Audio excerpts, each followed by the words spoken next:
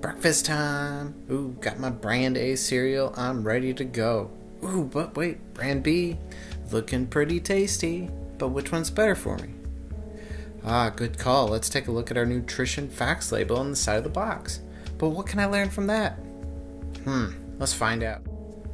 Alright, so we got our label up to the left side. Let's take a closer look at that. Zoom right in and see what we can find out.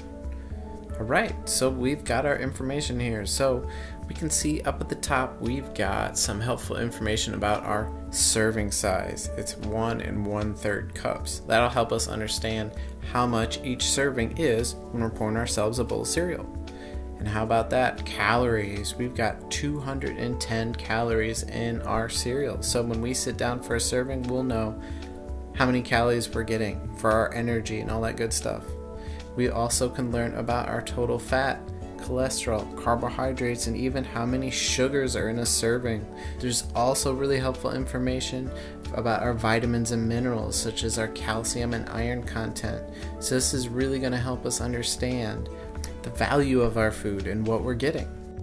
So our nutrition fact label is going to help us really understand what's in our food. So when we're at the grocery store comparing products like our cereals, we can see which one will be healthier for us or which one might not have what we're looking for.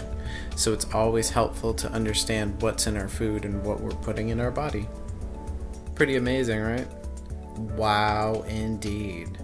So now that we understand the value of a nutrition fact label, we can sit down and have food like these pancakes covered in chocolate and not necessarily feel so bad because we know what we're eating, we know how many sugars are in it, we know how bad or good for us it is. And that's why you should check out that label. Till next time, everybody enjoy.